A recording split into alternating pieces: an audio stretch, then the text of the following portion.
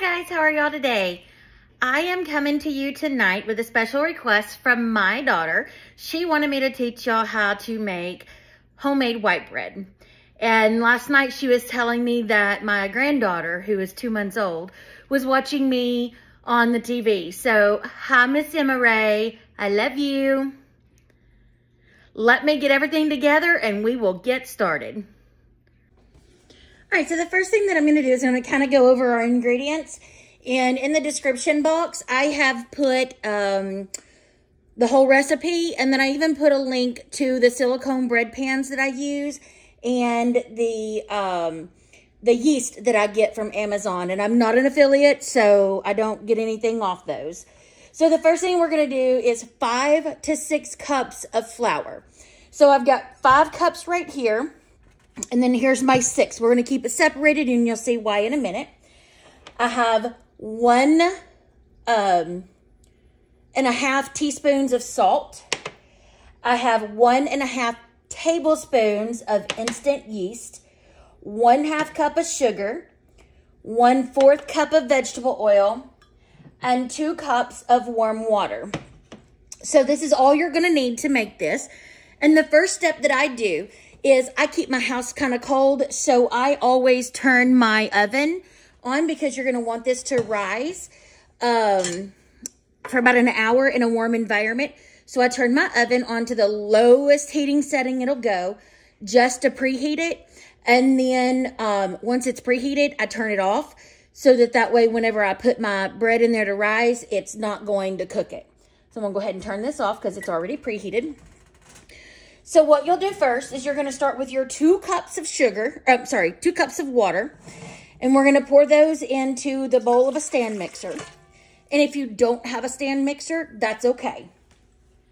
You can do it in a regular bowl, and then you'll just knead it with your hands. We're going to add the 1/4 cup of vegetable oil.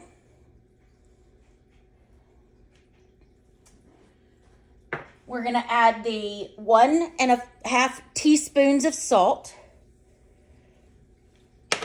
And we're going to add the 1/2 cup of sugar. And it's just plain granulated sugar. Okay. Now, if I was using regular active dry yeast, I would put that in here at this time. And I would let it set and proof for about 5 minutes or until it gets kind of foamy, because that's warm water and the sugar helps to feed the yeast. But because I'm not doing active dry yeast, I use instant yeast. So I put this in with my flour. So I'm going to set this over here with my mixer. Now what I do is I take my yeast, 1.5 tablespoons. I pour it in with the 5 cups of flour. I take a whisk and I just kind of mix it in there. It ain't got to be perfect, because this yeast doesn't need any proofing because it's instant. So I'll probably make a mess because I always do. So now that I have this, what we're going to do is we're going to go over here to the stand mixer, and I'm going to show you how we start to combine it.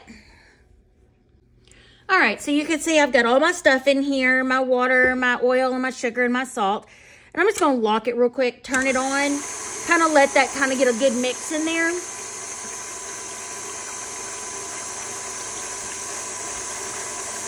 Okay. Not much, it's just kind of mix it a little bit.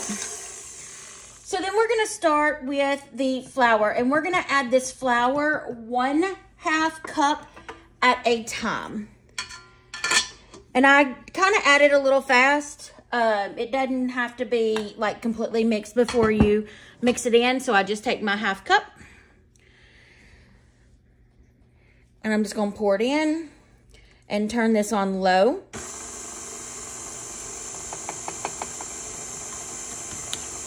Mix it in.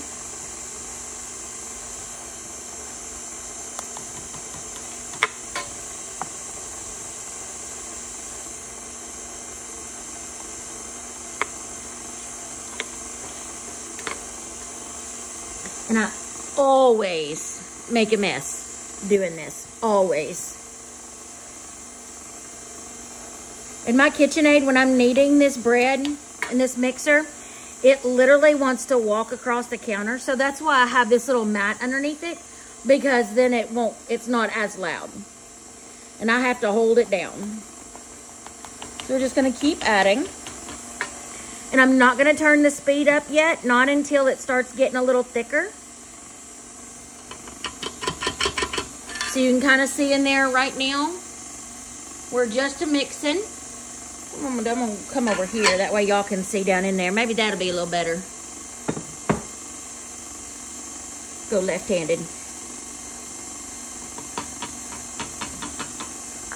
So in the top of your thing here gets a little flour, I just take my finger and just wipe it off. It ain't gonna hurt nothing.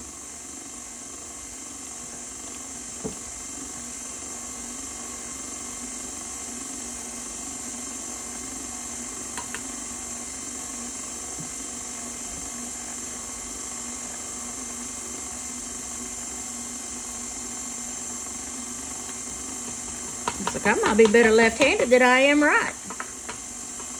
Well, not handwriting anyway. All right, so you can see it's getting a little thicker. So I'm gonna turn it up just a notch.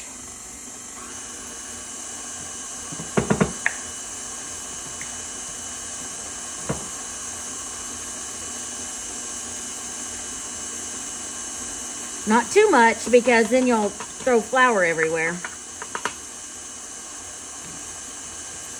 So I saw a trick the other day when you're mixing like powdered sugar, because mine doesn't have a shield.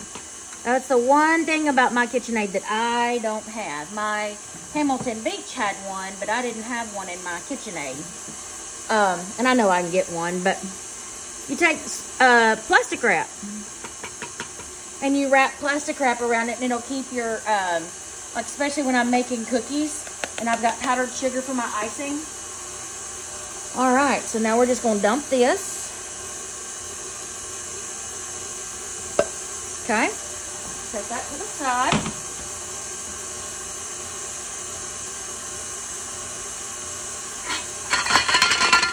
Okay,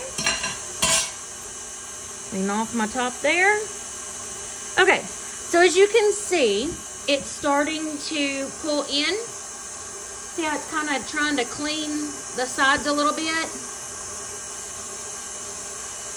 So what you're gonna look for on this is it's got to clean the sides. And so this is where this other cup of sugar comes in, or cup of flour comes in. You're gonna take it 1 tablespoon at a time, and you're gonna drop it in. Because what that's gonna do is help keep it, it's gonna pull in more, and it's gonna, you'll see, it's gonna clean off them sides. And on the bottom, you're gonna wanna have it attached only about like 1/4. And I'll show you what that looks like too. So you can see there, it's already flipping out. Turn it up just a tiny bit. Give it a good mix.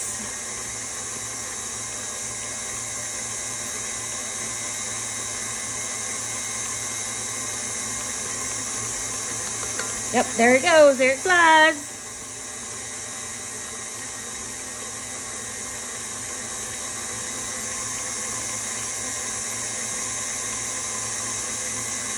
You see how it comes right back to, it's not ready just yet.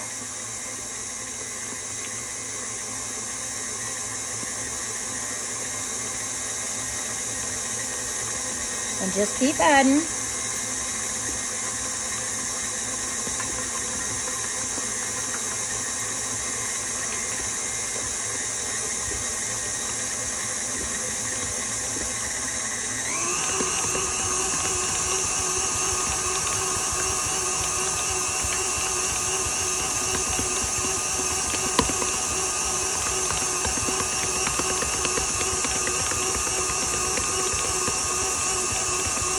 Can you see in here how it's trying to start to pull away from the sides? And you see where it's starting to stick again? That's where you know you need to go ahead and add a little bit more flour. But you'll see how it's trying to pull away. That's what you're looking for.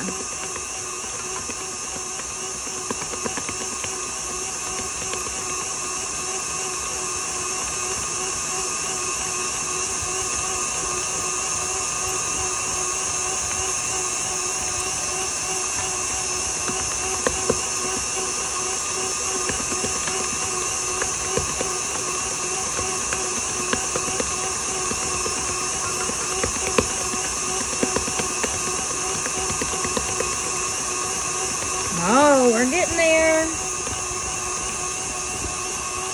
See how it's dancing on me?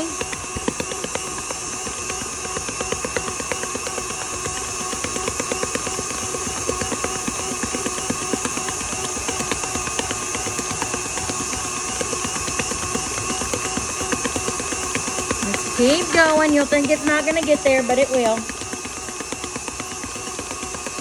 We're almost there. So when I said that you want it to stick on the bottom by like just a quarter, now your sides are not going to be completely clean, and that's okay.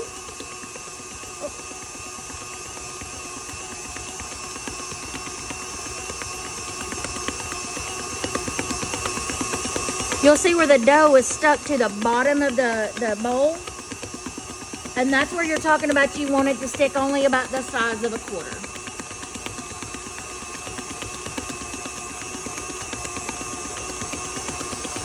See down there how it's kind of sticking to the bottom? Nope, can't see that way.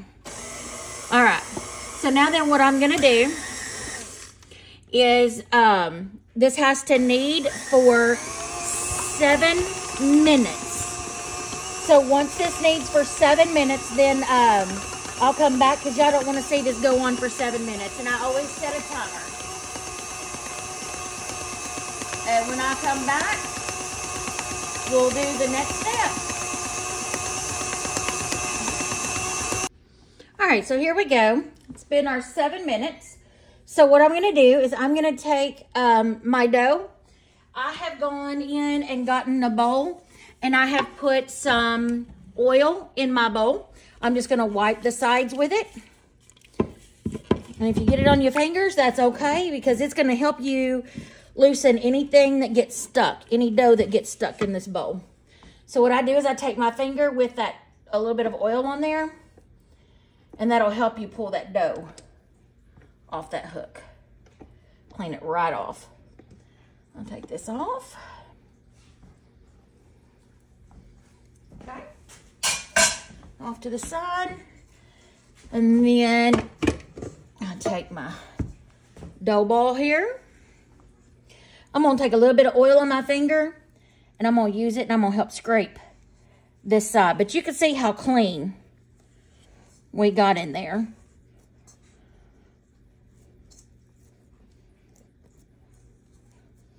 And if you need to reach in and get a little bit more oil, that's fine. So what we're going to do is just keep pulling it off the sides. And that oil on your fingers will kind of help it keep from going back and sticking back on that side.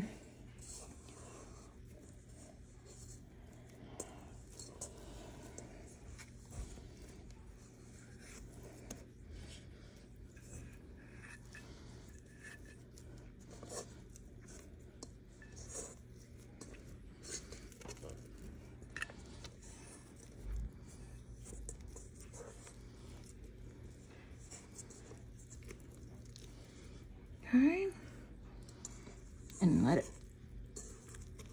come on out.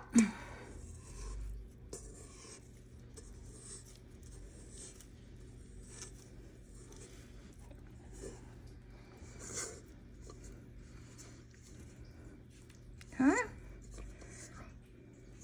ain't worry about them little pieces. All right, so now that our bowl has our dough in it, I'm going to pull it out, and I'm going to take it, and there's oil in the bottom. Okay, and I'm going to make it into a ball. Okay, put it right down there in the bottom. What I'll do now is I'm going to cover it with saran wrap, and then put it in my oven. It's going to rise for about an hour. Maybe a little less because we preheated our oven a little bit. You'll just check it. Once it's doubled in size, then I'll pull it out and we'll be right back. I wanted to give y'all one little tip before I stuck this in the oven. I always take it and put it on like a pie plate, cookie sheet, or something like that. That way, just in case if it overflows, if I forget and it overflows, it goes on this and not in the oven. So, all right, I'll see y'all back. All right, guys, we're back. We're going to pull our bread out of the oven. And that was a little warm.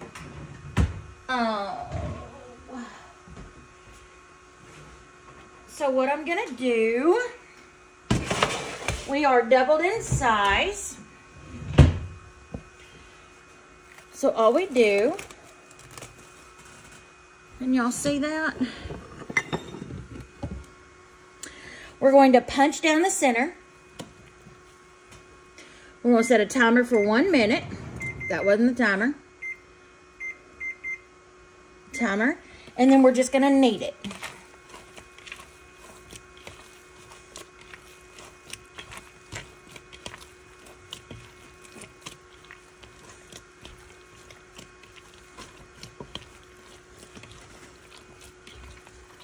And once we get this kneaded, then we're going to take it and we're going to grease our pans.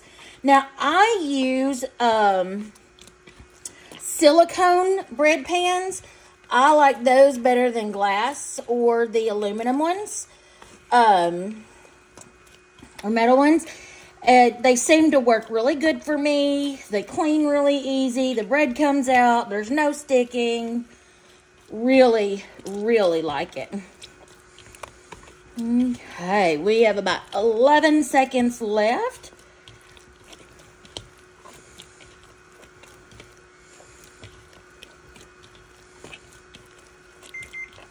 All right, so I got that done.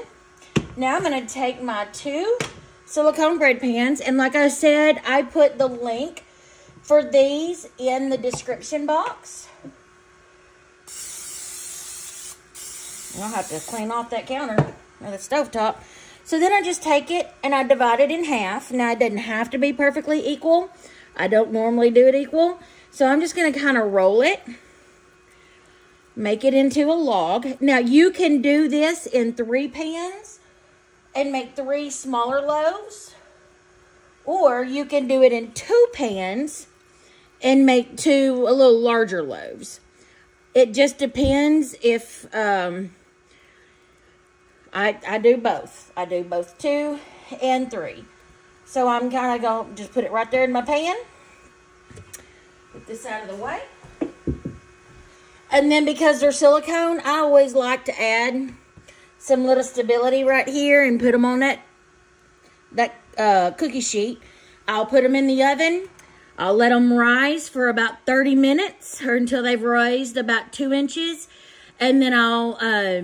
pull them out and I'll start my oven to 350 and break. So once I pull them out and get them ready to go in, I'll let you see what they look like before we bake them. And then we're almost done. See y'all back in a few. All right, so what I'm gonna do now, I'm gonna pull out my bread. It's not over the top, but it's gonna continue to rise as we bake. So all I'm gonna do now is preheat at 350. Once that preheats, I'm going to put it in. We'll cook it for about 30 minutes and until the tops are golden brown. And once we do that, once I pull it out of the oven, I'll come back and show you what it looks like. All right, see y'all in just a few. All right, so this bread is done. It looks great. We're gonna pull it out.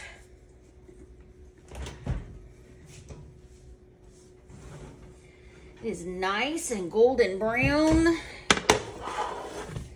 So the only other thing that I do now is I'm going to take it off the pan, or out of the pans. I'm going to turn it on its side to cool on a wire rack. The tip about cooling it on a wire rack on its side is that it will not fall in on itself. Oh, that's hot. Yeah, these silicone pans do get hot. So, all right. What we're going to do is we're going to let that cool. And then when I come back, I'll show you the finished product. All right. Thank you, guys. See you soon. All right, so we are right here at the very end.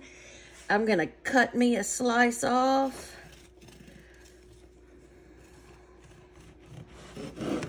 So you can see, doesn't that look so good?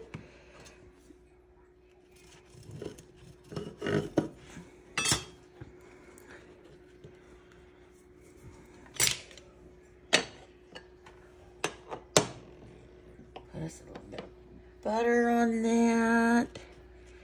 Don't need all that butter on that piece. All right. Looks good to me. All right, guys, thank you so much for watching. And I hope that when you make this bread, you enjoy it as much as my family does. And I want to give one last final shout out. Allison, thank you for the suggestion for the video. And Emma Ray, your Lolly loves you. Bye.